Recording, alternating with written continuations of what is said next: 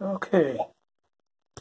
Well, not going to show my name, but I got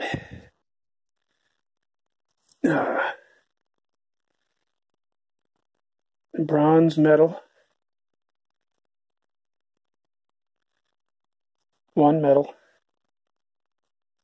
for instrumental solo inspirational from VA. It was like 25,000 people that competed.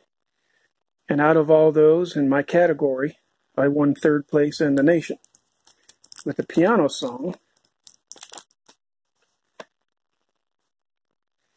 Oh How I Love Jesus. And this is the bronze medal. National Veterans Creative Arts Competition.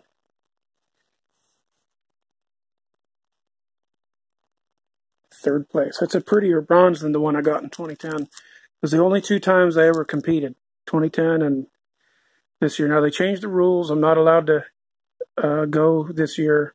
They gave me the option of going. In 2010, they asked me if I wanted to go, and I said sure. Didn't want to miss that for the world. That was an amazing experience, performing in front of almost 3,000 people and seeing it on PBS television every now and then, portions of it here and there, and performing with them. I didn't do any solo stuff, but I performed with the choral group, 120 of us. And this year it's going to be in Des Moines, Iowa. 2009 it was here in San Antonio. And it was really strange. Right when I got back, it was either just when I got back or just before that is when all the hell started breaking loose on me from the idiots that ended up murdering my dad and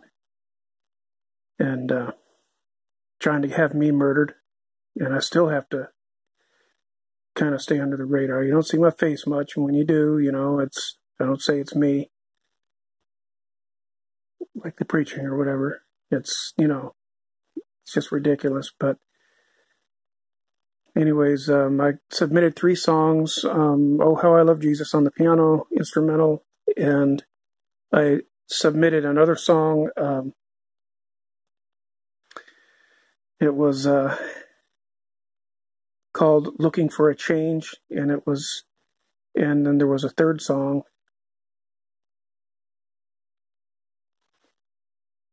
on the guitar called Hero, which actually took third place in 2010 and didn't even place this year at Nationals. Thought for sure it would, but it didn't. And competition's getting really stiff. There's a lot of professional musicians and professional singers there. When I was there in 2010, the whole group of the Constellations was there, and several members of the Mormon Tabernacle Choir were there. And it was just, I felt small on that stage compared, next to these guys and these women and men that have performed in the Kennedy Center and all these places around, and by this time, I'd already done tours in Europe and all that stuff. So they kind of counted me as one of themselves, a musician, someone who has performed. There was a guy that's written music. He was a piano player and singer and songwriter, and a songwriter mainly, that he wrote songs for Michael Jackson. And he was there. And we were taking turns bantering back and forth on the big grand piano in the hotel until about 2 a.m. one night. It was just amazing. The guy was awesome. There's 4 or 5 people sitting around, and they just were loving to hear both of us play. And I thought, man, here I am with all these great people, and I'm nobody. Wow. It was quite a privilege. I didn't get to go this year, and I think probably because some of the same people were there this year, that some of the same people were in charge as were in charge in 2010 when they lost 3 of my 4 bags, and then the 4th bag that did make it to me was half empty. All my, stuff that I carried with me, medical records, a lot of things that they gave me there at the event. And I was on my way out the door, walking to the post office, and people from the VA said, "Oh, hey, we'll use our inter-office mail and send it to you."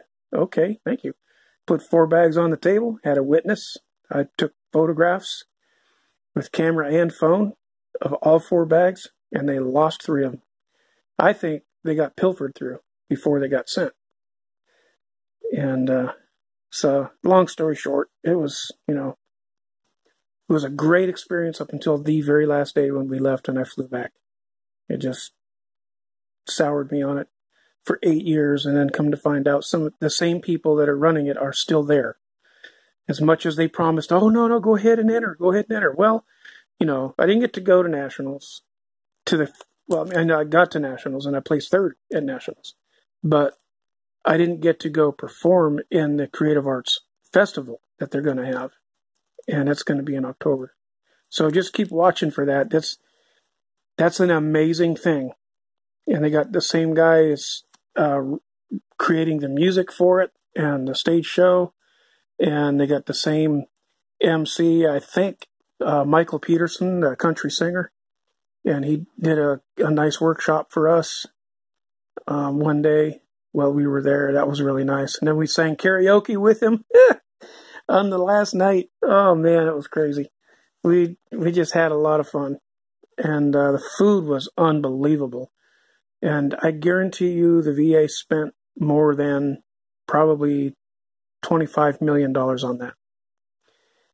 And if anybody wants to say something negative about it, them spending that much money on it, you don't know what you're talking about. Okay, and I have to say that to myself, because in 2010 I saw how much they spent, and I kept shaking my head saying, that's too much money. Too much money. $25 million? Nah. It's just too much money. But when you realize what it is, what it stands for, what good it does in the community as well as for the veterans that are participating, hey, this is something that we military veterans really need, is the National Veterans Creative Arts Competition and Festival. So don't say anything negative about it. And I'm slapping myself for saying something, back in 2010. I said, it's just too much money. Well, it's not. It's not enough even. So, and I think they cut the amount of money that they're spending on it down. But anyway, this is a long version. It's 8 minutes. So I'm going to cut it. Just diatribe, sorry.